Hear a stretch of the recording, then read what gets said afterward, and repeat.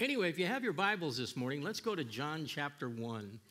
We're going through, we went through the Old Testament and spent the year doing that and looking at each of the books of the Old Testament.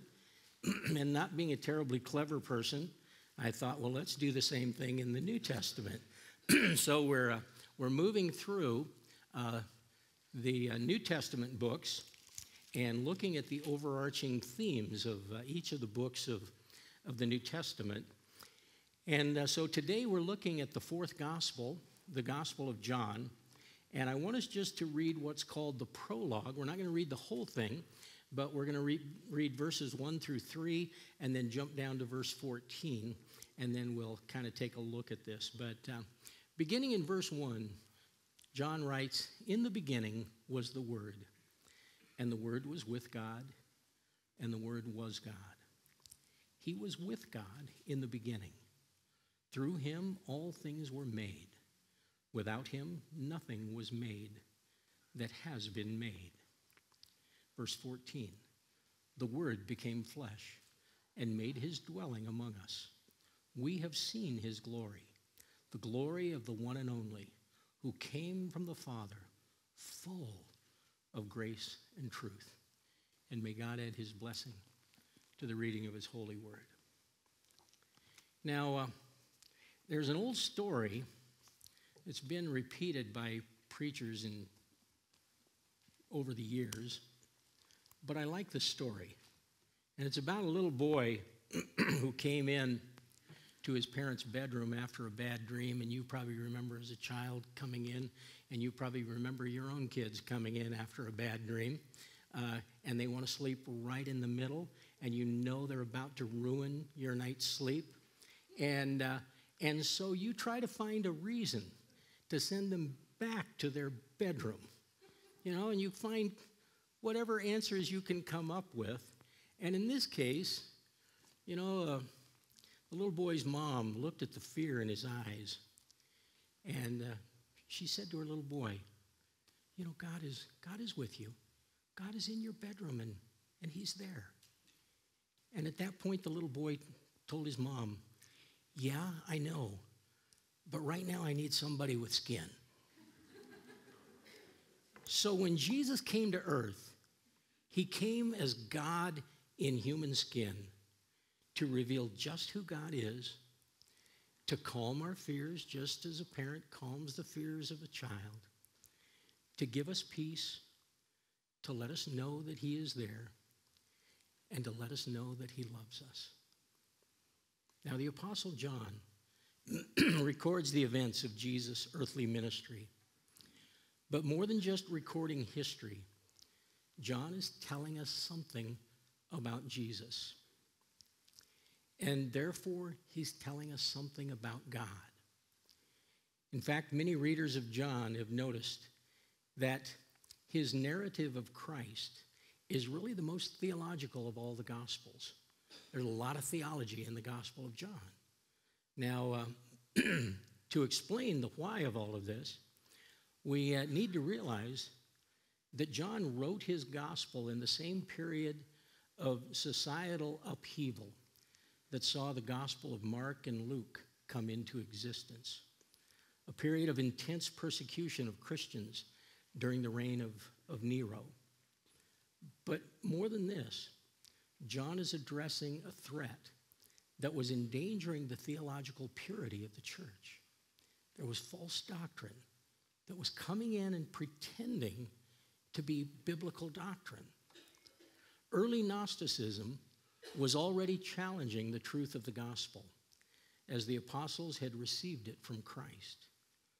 And many false teachers roamed the ancient world, attempting to place themselves under the protective umbrella of Christianity and professing, we're one of you, while still teaching something far different from anything that Jesus ever taught.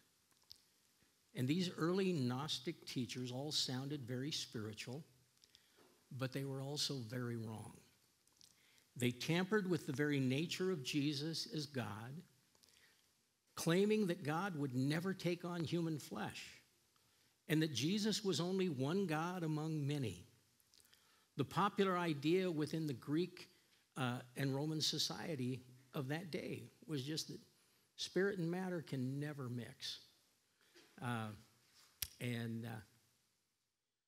By the time John wrote, however, the Apostle Paul had already been beheaded, and Peter had been crucified upside down, as tradition would say.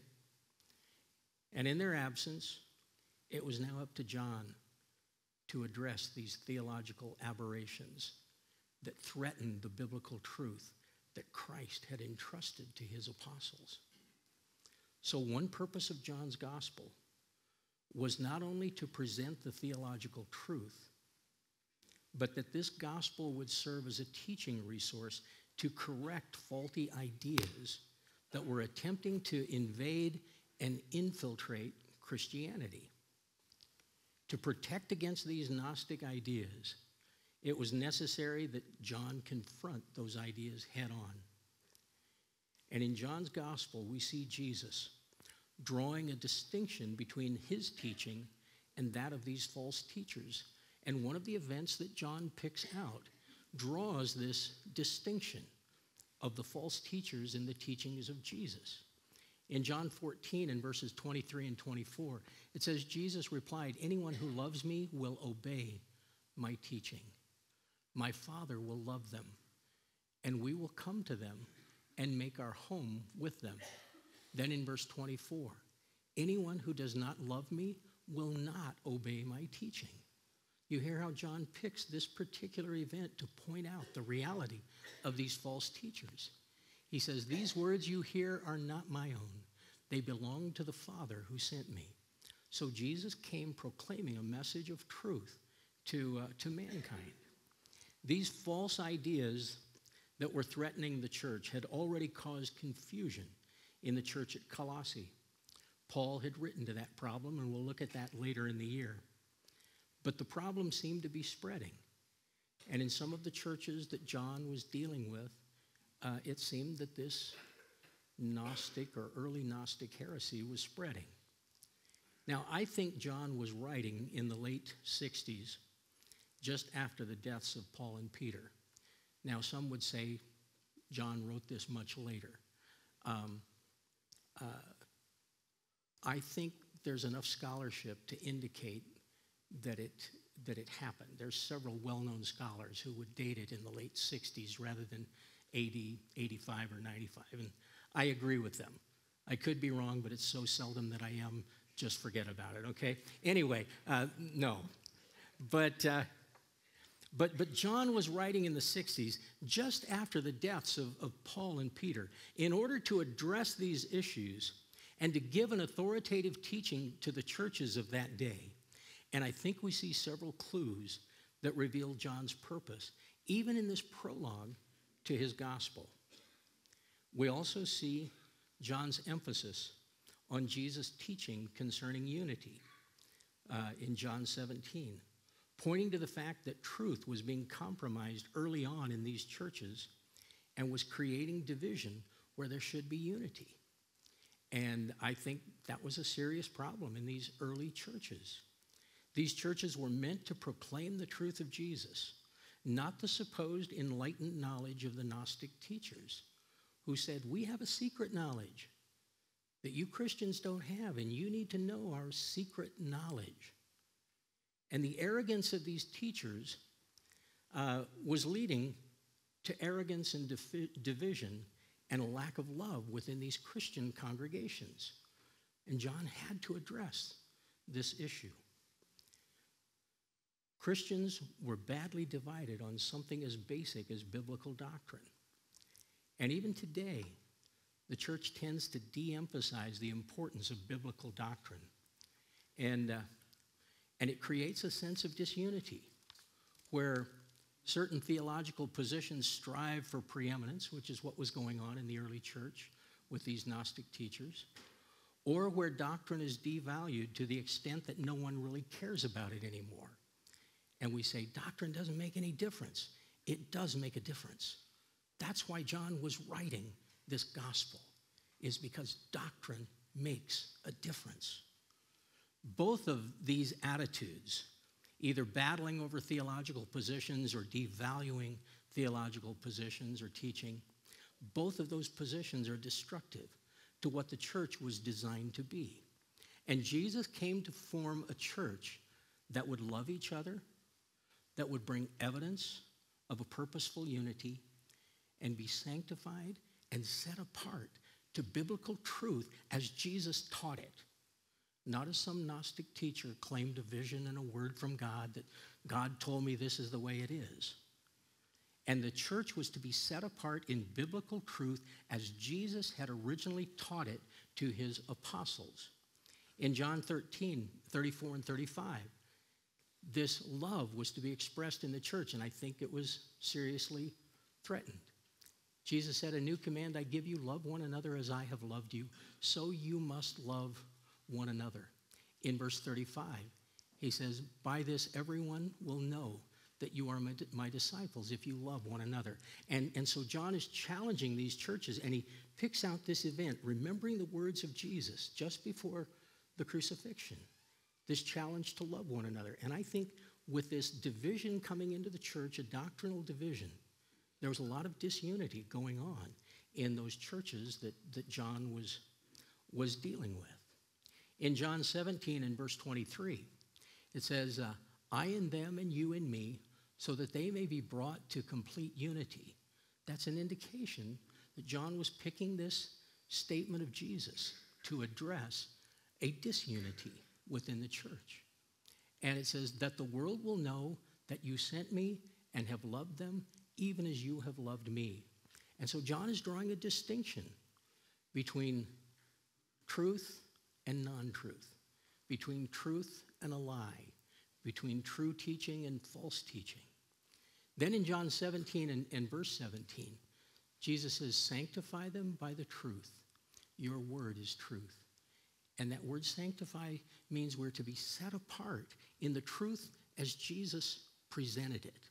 Not as in truth as we want it to be, but we are to be a people set apart, anchored in this apostolic truth that was presented to the churches and was being threatened in that day. So Jesus called his church to be unified in love, in purpose, and in truth. And as this was being threatened, it was up to John to speak into this confusing situation that was dividing and weakening the church and getting them off of their task of spreading the good news and the message of Jesus Christ. Now it's clear, therefore, that John wrote for a totally different primary purpose than the other gospel writers. That's why John is so different from the other gospels. He was writing for a different purpose. It is a theological gospel. And even in these first verses of his gospel, we see John pushing back against the popular cultural ideas of his day, the Greek teaching, the Gnostic teaching. And as I've said, the Greeks did not believe that God could ever take on human flesh. They said flesh and spirit could never inhabit one who professed to be God. And so they said Jesus cannot be God in human flesh. But John is telling us that God did just that. God inhabited human flesh. And he begins with a very Greek concept that had already been taught within that culture for several centuries. And John is attacking that idea head on. And he's using it because it's familiar to their cultural ears, but he's also going to shift it to a distinctively Christian understanding as he presents this. Heraclitus or Heraclitus was an early Greek philosopher from Ephesus who first wrote about the idea of the Logos 500 years before John mentioned it here at the beginning of his gospel. The word Logos is here translated as the Word. Heraclitus thought that the Logos was a principle of ordering the cosmos or the universe. Later, the Greek Stoics saw the Logos as a divine principle that permeated the universe. But for John, and this is what is so earth-shaking, the Logos is more than a principle or a force, as the Greeks taught. John is saying the Logos is a person, Jesus, who was present at creation as the creative Word of God. Notice in verses 1 and 2, in the beginning was the Word, or the Logos, and the Word, Logos, was with God, and the Word was God. He was with God in the beginning. Now, John then is pushing back against the Greek idea that the universe itself is eternal, and telling us as his readers that only God is eternal and that Jesus is God. The verb that John uses here is the Greek verb for being, and it indicates that Jesus simply is. And this is in contrast with all that is in the sense of becoming that we find in verse 3. John changes verbs by verse 3. He moves from a form of eimi, is or being, to ginomai, which is become or come to exist. So he's using two different verbs to communicate this idea. And Jesus, therefore, in using that first verb, he's saying Jesus had no beginning, and he is as God is. He has eternal being in himself. That was what the Gnostics were challenging. Now, we see this same thing throughout John's gospel when Jesus uses a form of this verb in the 7 I am statements that point us back to the use of this in the first 2 verses. What are the names of Jesus in the Gospel of John? Remember the 7 I am statements? Those are verbs of being. I am the bread of life. I am the good shepherd. All of those things is saying that's a part of the eternal nature of Christ, and that he is God in human flesh. Now, when John uses that term, he's leaping all the way back to Exodus chapter 3, when Moses asked God, he says, "You've got a task for me. Who shall I say has sent me?" And what does God say to Moses? He says, "Tell them I am has sent you." I am is sending you to the world. Now, Jesus is identifying with that statement in Exodus 3. And all the way through John's gospel, in all of those I am statements, Jesus is repeatedly saying, I am God in human skin. John then is telling us that Jesus is a pre-existent being, and therefore is the eternal God who exists before all things. You know, we're reminded of Isaiah chapter 9 and verse 6, where it says, "And his name shall be Wonderful Counselor, the Mighty God, the Everlasting Father, Prince of Peace." But mighty God, this one who's coming. So Isaiah had already promised that this one who's coming will be the mighty God, and he'll be coming in human skin. So Isaiah had already prophesied that. God had already promised that. And we see that in verse 3. In verse 3, it says, "Through him, the Logos, the uncreated, all things were made. Without him, nothing was made that has been made." Okay? So, notice here that there's a word here in verse 3. Through him, all things were made. Now, John is also pushing back against this Greek philosophy by that simple word all. Because one of the things that the Gnostic teachers were saying, they referred to this idea of the all. Okay? Now, and it's identifying all things as God. Now, we see that in a lot of our New Age philosophy today, that you are God. That rock is God. That tree is God. All things are God. That is a Gnostic idea that really we see in many places within our culture. But it's an idea within the New Age movement today. But John refers to all things. Through him all things were made. And so John is purposely separating the uncreated God from his creation, and he says they're not the same thing. He does not allow the universe to be eternal, since God alone is eternal. He's drawing that distinction between the Creator, who is eternal, and the creation that exists within time. John then is also undermining the philosophical roots of modern evolutionary thought. And we think evolution came along back in, around the 1860s with Darwin? Evolution was taught by Aristotle. It's not a new idea, people. It's an ancient idea that the universe itself is eternal and that there is no God who created. It's just everything is God. And Aristotle taught that in the 4th century BC. Now, as I've already said, there's a reason that John is the most theological of the Gospels.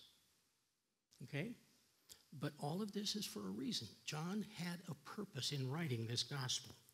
Finally, and you, again, shout hallelujah, to return to this Greek idea of the inability of the spiritual to ever interact with the material world and the impossibility of God ever taking on flesh as the Gnostics taught, John makes it absolutely clear that God, who is spirit, took on human flesh.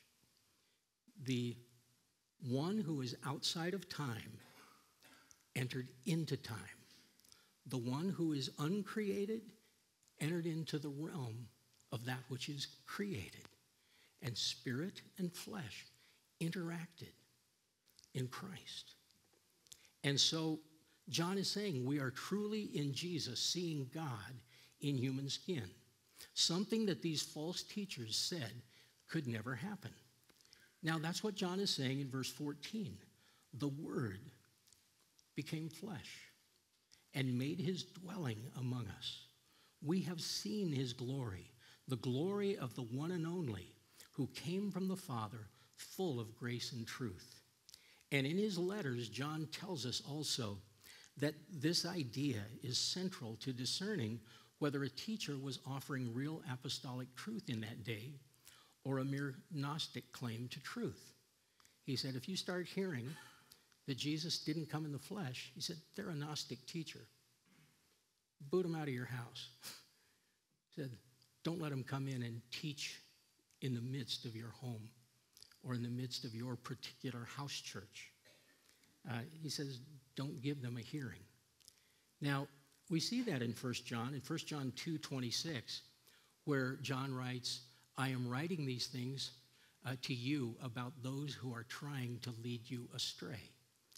In 1 John 4:1 and 2, he says, dear friends, do not believe every spirit, but test the spirits to see whether they are from God, because many false prophets have gone out into the world. So John is recognizing there's false teaching that's all around us. Be careful. In verse 2, he said, this is how you can recognize the Spirit of God. Every spirit that acknowledges that Jesus Christ has come in the flesh is from God.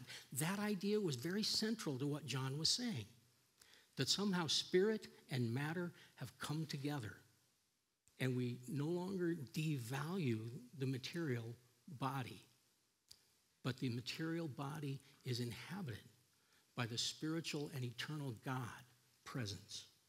Now, let me also mention that the Gnostics claimed that truth could come from many sources. Now, that's also much like our own postmodern conception of truth. We have moved into postmodernism in the last 20 years, but it was very similar to what the ancient world said as well. The Gnostics also believed that there were many gods to be worshipped, and we only needed to pick one out of an impressive list of gods. And it really didn't matter in the long run anyway. Doctrine doesn't make any difference. That's what the Gnostics were saying. John, however, tells us that Jesus alone is truth and that he alone is God. Jesus is not one who possesses a portion of grace and truth offered through the many gods, and you just pick each individual God and you get a little bit of grace from that one, and there's some good in every God. That was sort of their idea. But John says he, Jesus, is full of grace and truth. He's using another Gnostic word and redefining it. And he's pushing back against these Greek ideas. And he says, Jesus is full of grace and truth. And he is saying there's no need for any other God or any other truth. That means that as Christians, there is a set-apart nature of loyalty to that truth that we looked at earlier. And John is saying we need not waste time in a restless seeking for truth, because he says we have found it in Jesus. And that's what drives the world crazy in a postmodern world. When Christians say, we've found the truth. And the world wants to just be in an endless searching for truth. And we have the gall to say, we've found it. And in many cases, that's why they hate us. Now, so John says Jesus is full of grace and truth. He's saying, as one of the songs that they sang this morning, he's enough. He is enough. We don't need to go searching everywhere. For Gnostic teachers, for people who claim to have some enlightened truth, Jesus and his truth is enough. And we've got to learn it in our day. We've got to learn it all over again. All mercy is found in him. All grace is found in him. All truth is found in him. All salvation is found in him. And all of life, now and for eternity, is found in him. Jesus is enough. That's what John was saying in this gospel. Jesus said the same thing in John 14:6 when he told Thomas, I am the way and the truth and the life, and I'm enough, Thomas. God has come and he lives in human skin. He lived among us, and now he lives within us through his Spirit. In verse 14, it says, the Word became flesh and has made his dwelling among us. He has tabernacled or tented. He is present, and now he is present within us as the people of God. In John 14 and verses 16 and 17, there he says, and I will ask the Father, and he will give you another advocate to help you and be with you forever. And Jesus goes on in that passage, and he says, the Spirit of truth. The world cannot accept him because it neither sees him nor knows him, but you know him, for he lives with you. And John and Jesus, looking ahead, says, and he will be in you. You see, we are the recipients of that promise of Jesus in our day. Now, in light of all that John is telling us, he is telling us one more thing. Just as God the Father sent the Son to reveal who he is and redeem sinful men from their slavery to sin, so he has also sent us. We read that verse just as we commissioned Alan and Miriam this morning. So Jesus sends us as the Father sent him to live our lives before men that they might see Jesus, and that we might go with the message of salvation to all men, that they might know that they can possess eternal life in this one God in human skin who came to die for us in order that we might have life now and life forever in him. In John 10:10, Jesus said, the thief comes only to steal and kill and destroy. I have come that they may have life and have it to the full. And these false teachers were really bringing destruction in their path.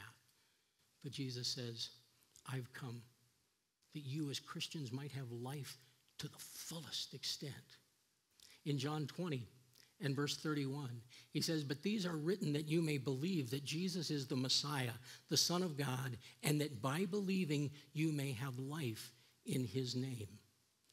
And these false teachers had nothing of life to offer. because life can only flow from the one who is the eternal source of life. And because Jesus is God, only he can bring that life to fallen, sinful, dead men. So as Jesus revealed the Father, we are to reveal Jesus to the world in all things. As Jesus was God in human skin, so we are to be Jesus to the world around us. Remember this. When you love as Jesus loved. And when you serve as Jesus served. Let your joy be his joy. Let your obedience reflect his obedience. And let your mission be his mission. And be Jesus in human skin. Let's bow together in prayer. Our Father, we thank you. And as God came in human skin, you call us to live out our lives before a watching world, to serve in the same way you served, to fulfill mission in the same way you came to on a mission to us, to love in the way you have first loved us. And Lord, as we look at this Gospel of John, we thank you for the depth of this gospel that sometimes it seems almost impossible to plumb its depths. But Lord, we thank you for the moving of your Spirit to inspire that apostle, to bring us a fuller presentation of this deep truth that stands against all the popular philosophies of the culture around us. Lord, help us see the distinctiveness of your word. And Lord, as we rest and are sanctified and set apart in that truth, I pray, Lord, that people would realize as Jesus was God in human skin, that people would see Jesus living in us. And Lord, we thank you now and we praise you. In Jesus' name, amen.